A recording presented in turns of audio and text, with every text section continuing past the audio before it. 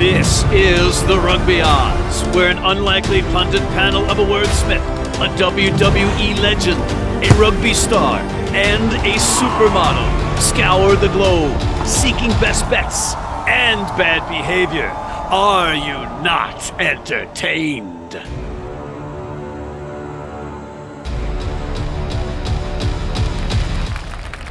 Thank you. Yes. Oh, yes. I appreciate it. Thank you. Much appreciated. You're great. You're absolutely great. But look, in the sponsor opportunity green room, you'll see WWE Hall of Famer John Bradshaw, Layfield, and the King, Gift Egbelu, Inventor of Words, prepping diligently for this show. And one glance at the Your Company name here slate will show you that we've got a lot to get to. So let's bring in John and Gift.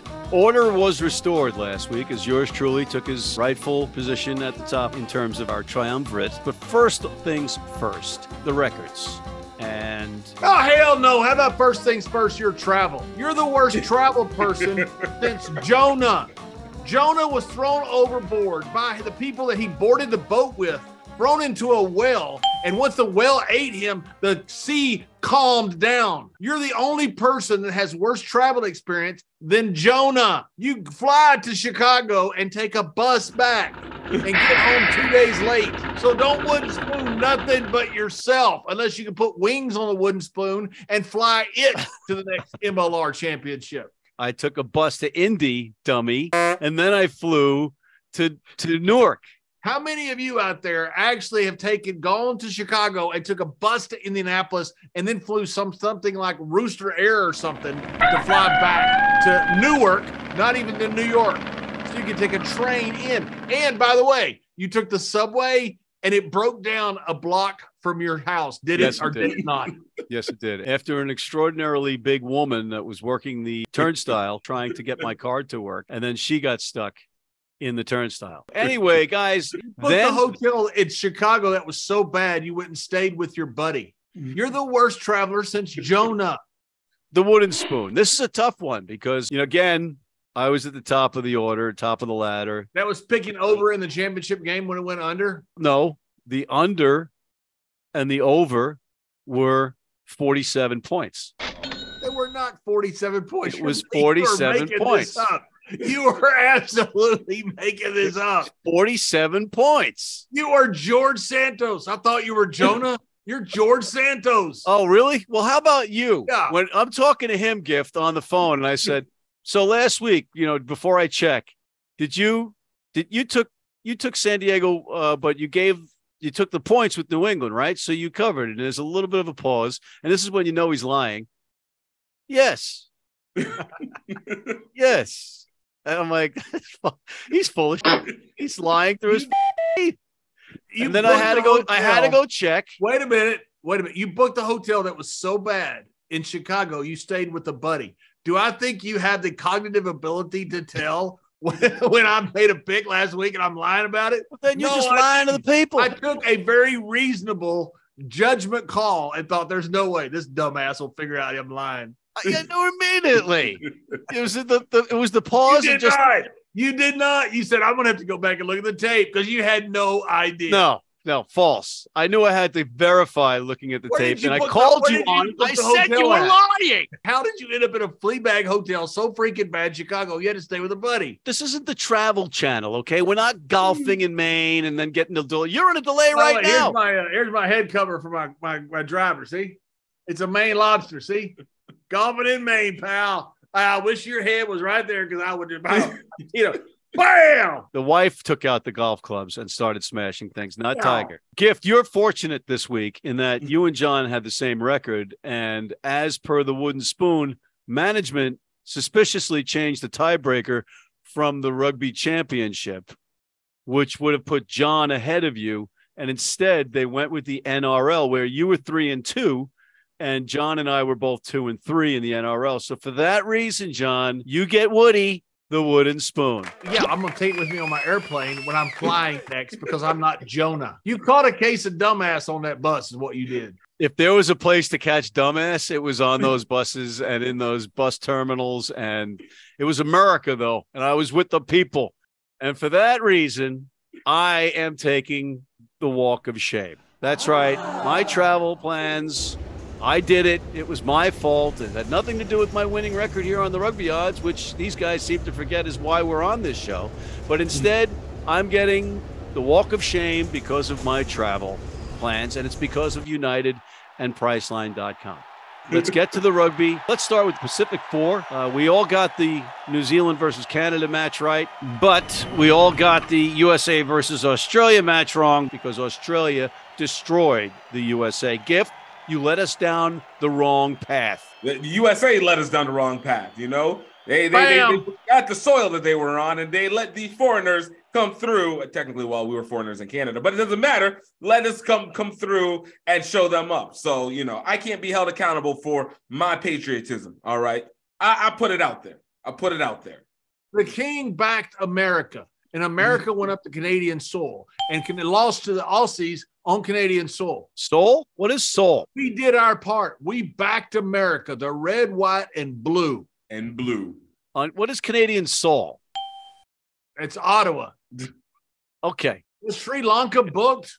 Excuse me? I don't know, but Sri Lanka booked, or like Eritrea, where they're having a civil war. I mean, why do they go to Ottawa? Cheap flights, but they all got canceled. Just with their straight shot to Chicago. Ottawa, Chicago. Straight shot. Again, they're making fun of my travel plans, ladies and gentlemen, like this is a travel show. It's not. It's about making money, and that's what I do here. I'm very serious about making you money. These two clowns can try to distract from that by making fun of my travel plans, but we all know what the real deal is. Wait a minute. The guy that you have been a suck-up to for the last 20 years, Stephen Lewis, got so fed up with you, he left you in D.C. You know, it might be you, Matt. Could very well be me, but you know what also is me? Really good picks on this show, including another winner with the MLR final where you two had different results. Gift, you got the game right, but you picked San Diego to win. John, you, despite never picked San Diego to win. Whoa. I have this in writing and everything. It was always New England. Did you watch last week's show? Yes. You picked San Diego to win, but New England to be within the spread. That's what you did. New England to win. 1, 2, 3, 4, 5, 6, 7, 8, 9, 10. Bam. All right, let's go to the videotape. I will dikembe you. No. Yeah, a lot of the young people out there know who he is. He's an NBA Hall of Famer. He built a hospital with his retirement money in his home country of Africa. He is a great human being. And if you don't know who he is, shame on you. Reach it. Gift, here's the video of you picking last week. San Diego to win. San Diego to win. I have this. There it is. Okay. Right there on TV. You saw it on your monitor. You picked San Diego. I call AI shenanigans. He got the game right because he said it was going to be close. He's 1-0 on the week. John, conversely, lied to me in the phone call. We knew he was lying. We researched it to prove that he was lying. No, you didn't know I was lying. Why did you research it? Because I knew you were lying. You were lying about me lying. I don't want your lawyers calling me to sue me for not properly vetting it. Okay? So, indeed, John picked San Diego, and he picked them to cover the spread as well. How would they call you on the bus phone line? So, John, what was your take on the match and the event? I thought it was a great match. I thought it was a great championship. I thought the guys played extremely well. I thought the rugby game was good. It was filmed well. Everything about it. Congratulations to MLR. Congratulations to the Free Jacks. Those guys played great all season. We wondered if they were going to be able to match up against the Western Division. And when they got the opportunity, they beat them. Terrific rugby game, and congrats to the Free Jacks. Congrats to San Diego also for making the championship. I thought it was the two best teams in the league made it to the finals, and New England came up on top. It was a great event. It was exactly what, if they had drawn it up earlier, what they would have wanted. Shaq was a lot of fun. The Dropkick Murphys were great post-match. Shaq was posing for pictures with everybody. Couldn't have been nicer. The rugby on the pitch, though, couldn't have been better in terms of viewership, the people in the stadium, 1-point win, drama, big plays, big hits. Ma'ananu being in the middle of everything. I met him getting on the bus, not the bus that I was taking, another bus. See, they were all taking buses. They were all taking buses, folks. But he still wasn't speaking. He had this glare, unfinished business look. He's coming back. You could bet on that on the Rugby Odds. We're taking a quick break because we've run over on all your bullshit antics. So we'll be right back after this. Need a great price on a new vehicle? Sheehy makes it easy. Easy Price shows you our lowest prices on the Mid-Atlantic's largest selection. Find your best price online or at any of our 31 dealerships. It's easy at Sheehy. Sheehy.com. You need your cleats? You need them tomorrow? If you order today by 3 p.m. New York time or noon LA time, they can have them to you tomorrow. Young, old, male, female, if you're playing on turf, if you're playing on grass, if you're playing in the rain, you're playing in the heat, they've got you covered. RugbyNow.com. Go there now. If you're in New York City and want to watch some great rugby, have some great food, and some great times, go to the world's best rugby pub, the Pig and Whistle on West 36th Street. All right, we're back, and we've had some more bickering off camera. We'll get to that next week. But we have the women in the Pacific 4 Series Gift. You gave us some misinformation last week. We'll see what you say this week. Right now, we have New Zealand versus USA and Canada versus Australia. What about the Kiwis versus the Americans? Unless this USA team starts to get their sevens players back in, it's not going to be another close one. I said it last week. New Zealand is above and beyond everybody else literally in the world. It's New Zealand at 1, 2, 3, 4 through 10, and then you have Australia. Oh, you got to put England and France in there someplace, guy. New Zealand 1 through 10, then England, and then France, and then Australia. Somebody's looking at life through their Black Ferns colored glasses again. Absolutely. I've yet to still see them actually lose a meaningful game. An actual meaningful game with that roster on there. Just remember, the San Diego Legion were on a 14-game win streak before they lost in the Super Bowl of Rugby, Major League Rugby Shield Final. Yeah, San Diego Legion didn't beat a team by 50 points, and that team go off and beat another team by 25 points, okay? Exactly. Who asked you anything? These were two good teams playing in a championship game. Not even close to the same. I'm warning you not to interrupt Gift and me again. This isn't you and your golf buddies. This is a legit thing here, all right? I would love to put your head on a tee and John Daly your head. Is what I'd like to do. What, have a mullet and a cigarette in your mouth and a beer belly? Great. I don't care what it looks like as long as it's going to hit your head with a driver. Gift. New Zealand is going to smash the U.S. It's not even going to be close, man. John, you've been bashing Americans the whole show. You're going to bash them a little further? I love America. I love America, and I love our team. We've got 2 chances against New Zealand. None and none. So you're going to pick New Zealand to destroy the Americans. Destroy is too kind of word. I think New Zealand is probably tired. I tell you, let's bet on that. You take America, and I'll take New Zealand. I want 40 points. No. All right, then we're not betting. All right. Moving along, Australia versus Canada, Gift. Canada at home in John's favorite town, other than Manly in Australia, it's Ottawa in Canada. I don't think Canada is going to win, but I do think this is going to be a much closer game than the U.S.-Australia one. I think Canada had a little bit better of a warm-up, and clearly they don't have any of the distractions. So I'm going to give this one to Australia. I'd say it would be 25. Okay. And I'll give that actually to Canada in that one. John, are you awake? No. You better call the Ottawa Police Department because somebody going to steal this show, and it ain't the Canadians. Them Aussies going to come in, and they going to roll them ladies. That's what they going to do. That's horrible. I am going with the ABC, always beat Canada, and I'm picking Australia to beat the Canucks. Let's move it along to the Rugby Championship. John, you and I were 2-0. Gift, you were 0-2 in the Rugby Championship. And we're going to give you a chance to bounce back this week. I regret New nothing. New Zealand hosting South Africa in Auckland, New Zealand, -8.5. What do you think of this one, Gift? This is a major rivalry game. Probably, I think, a bigger one than the Australia and New Zealand one. And I look at South Africa to actually keep it close to New Zealand. I actually think they will get the points on this game. I think the Gift's point about picking Australia, Eddie Jones was a favorite by a lot of people to pick. The problem was he didn't have the horses that South Africa had. I mean, those guys were they were just better athletes on that side of the ball than Australia. The guy looked like Don Moronco with these huge traps running down the sideline. Nobody wanted to get in front of him. I mean, these guys are horrific, big athletes in South Africa. So how does it translate to the New Zealand game? New Zealand, I think, wants to establish themselves as the best team in all of sports. This is going to be the game that is just going to be physical. I can't wait to watch this. I think New Zealand, being at home, is the favorite in this for a good reason. I think New Zealand wins this game and probably covers. Wow. All right, I'm going to buck the trend here again. I think South Africa continues to get disrespected. South Africa is going to win the match in Auckland and stun the world. How about that, fellas?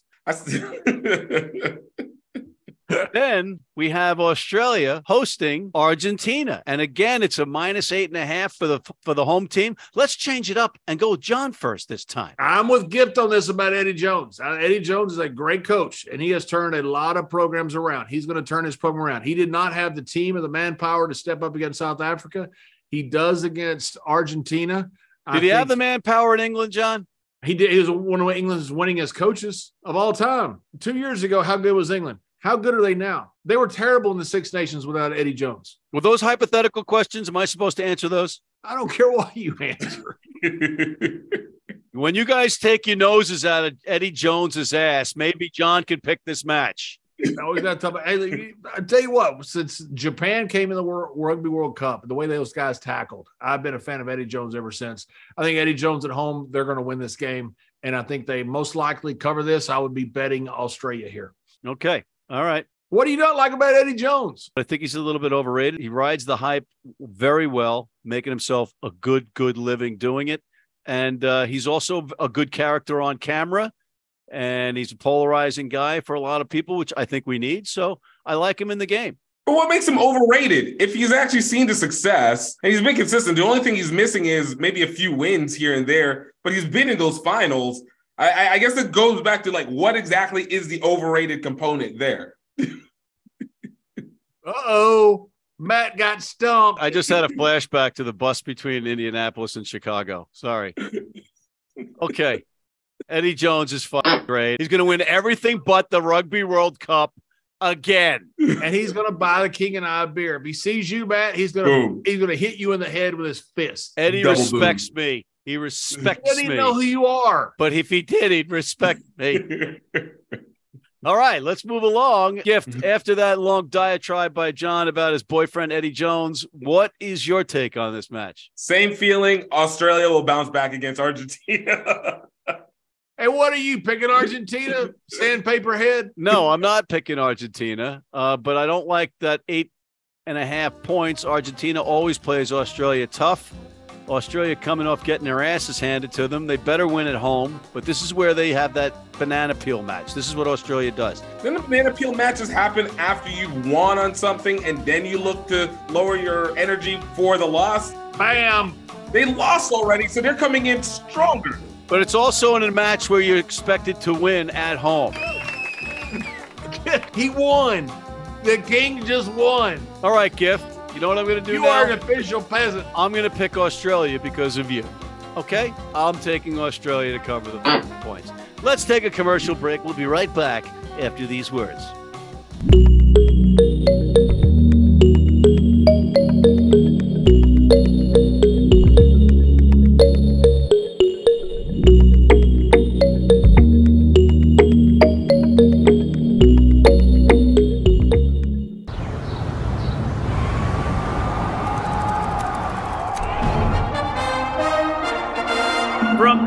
City comes America's longest running and most popular rugby show. The biggest names in Major League Rugby, MLR highlights, and big match previews. Rugby Wrap-Up presents MLR Weekly, made in New York City. Well, hi, everybody. We're back. And, we're here with John Layfield and Gift Egbelu. I'm Matt McCarthy. How are you? Let's go to the PR7. Why are you talking in a stupid voice? I'm doing my Harry Carey. Well, hi, everybody, because I was in Chicago for about 75 days trying to get home. Hi, everybody. Let's get to the PR7's Western Conference Championships. You got the nickname of the team, but there's a men and women's team under that umbrella. So let's go with the women's championship first. Who's going to win out of the Rhinos, Loonies, Experts, Retrievers, and Loggerheads? Gifty? For the women, I will say the Loonies. Honestly, that's all I got. He's picking the Loonies. Do you agree with him? Oh, he's flipped a coin. Rhinos. He's going with the Rhinos. I'm going to go with the Loggerheads. And how about the men, Gift? For the men, I'm going to go with the Experts. Shout out to my boy Corey Jones, representative University of Arkansas and Stanford or Yale and multiple other teams and multiple championship guy. Looking at them to take it up. I know they've been really hungry for this for a minute. John? Damn, Rhinos. So you're going Rhinos men and Rhinos women? Yeah, I am. Okay. I'm going to go with the Loggerheads. Captivating, compelling television. All right, gentlemen, let's cross codes. Let's go to the NRL. And last week, Gift, you were 3-2. John and I were 2-3. Who do you like this week, Gift? Look, going for the next level of this, Warriors versus Sharks. Last week, it was Warriors, Eels trying to be in the middle. Who's going to take it? And, of course, the Warriors completely slapped your Eels out the way. And I look at this. Bam! And look at what the Warriors are going to do to the Sharks. And honestly, this is probably the slip-up game for them. Sharks have been completely dominating teams consistently, unlike the Eels, who had a little bit of a run. But as I said before, inconsistent. Sharks are not that. Look for the Sharks to humble those Warriors with the 1.5 points. All right, John. You got eels and roosters. Why don't you have lobsters? That's what you need. You need lobsters. That's what Manly should be called. And since we don't have lobsters, I'm going with the Broncos. Book it. All right, you're sticking with your Texas theme with the Broncos. I get it. Dang right I am. I'm going to be in Texas this week where it's about 10 degrees hotter than hell. Okay. John, I'm going to do something crazy. I'm going to pick your Sea Eagles to play the Cowboys tight. And I think the Sea Eagles cover that spread there. Put that in your pipe and smoke it, Layfield. Manly Sea Eagles. You talk about Manly on the bus? That's not cool, bro. Why don't you take a bus to Manly? Not cool. That is not cool at all. We're down, unfortunately, to the end of the program, but we always leave with a bang and a bang for the buck in our pick of the week. Gift, who do you like? U20 championships are going on. Big shout out to the U.S. for absolutely killing it in the trophy matches. But in the U20 championships, you got South Africa taking on England. This is a big one. I know South Africa hasn't been as eclectic as they typically are, but they're at home. These young cats that are about to be making their way up into the nationals levels with the adult team. Look for South Africa to absolutely take England on the +5.5. Be able to show and upset the team to beat out there. As I truly say, anybody but England, and I mean it. King means it. Unlike you, Matt. Liar. You know, you could go to yourself, okay? I'm wearing a green shirt again to support Ireland. Again.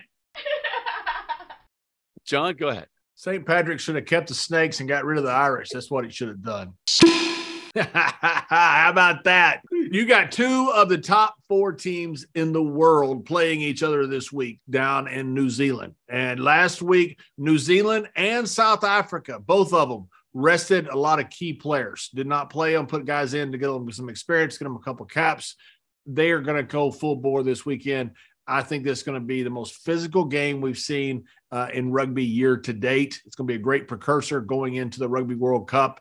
And I think it's something that you need to tune in to watch if you love rugby. I think the total goes over, and I also believe that New Zealand probably wins this game. But after seeing those wings of South Africa, I wouldn't be surprised if South Africa pulls the upset. But I'm betting my money on New Zealand and the over. You'll see the way he does that, ladies and gentlemen. He likes to kiss the ass of both teams and then act like he's – They're 2 great teams. These are 2 of the best 4 – these are 2 of the best 4 teams in the world right now. The only other 2 teams is France and Ireland.